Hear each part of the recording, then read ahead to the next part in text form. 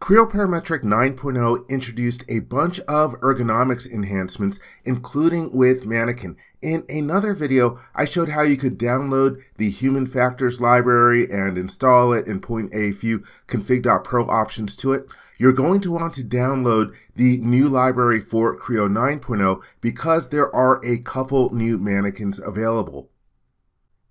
Here I am in Creo Parametric. Let's go to the Manikin tab. And now I will choose Insert Manikin, and now you will see a couple additional Manikins. Here we have the custom male and the custom female. In other words, you're going to be able to customize these different Manikins if you have the appropriate license. I don't have the license, so I can't show it to you, but just be aware that if you get the Manikin Analysis license, you will be able to customize your Manikins.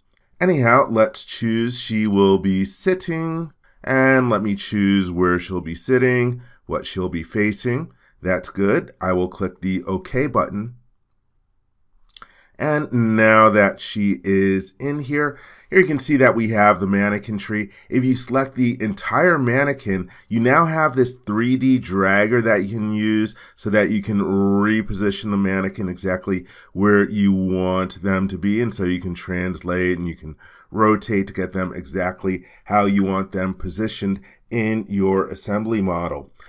Also, if you select an individual body part, well, you can click on it and you'll get the 3D dragger for that. So let's say I want to rotate her arm, or let me just grab the ball in the middle. That'll allow me to do the 3D drag of the entire arm. And if you take a look, when you select a part of the body, it will highlight in the Manikin tree. Also, there are a bunch of icons and glyphs in the tree when you lock or you fix different parts. So for example, let me right click on the 3D dragger. Here is a new pop-up menu, and so you can see that we have different options like locking all degrees of freedom. In this particular case, for this piece of the body, you can lock the X direction or the Z direction. I will choose to lock the Z direction for that particular component when I'm dragging it. And you can see that there's now a little lock icon and it is not filled in.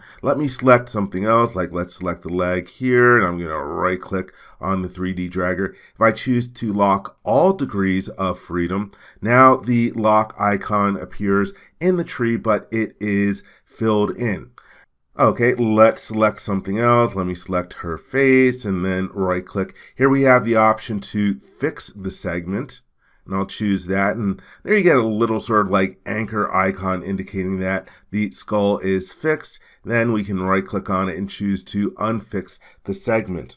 And one other thing to note for Manikins, I'm going to throw another Manikin in here. Let me choose Insert Manikin, and I'll just grab the first one, which is for a kid. The standing reference to place that Manikin, and click the OK button just to place it in there. You'll notice that the clothing schemes are different between the custom Manikins and the Manikins that you had in previous iterations of the software. Let me go to the tree over here to show you another difference. I'm going to grab this other Manikin that was placed in here.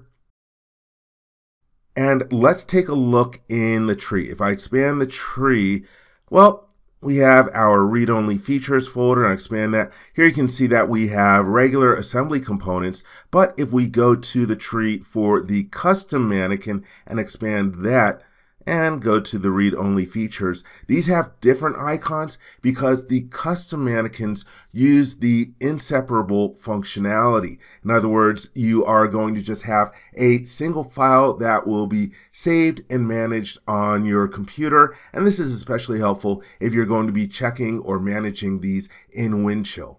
And so there you have it, a few different enhancements for Manikins in Creo Parametric 9.0.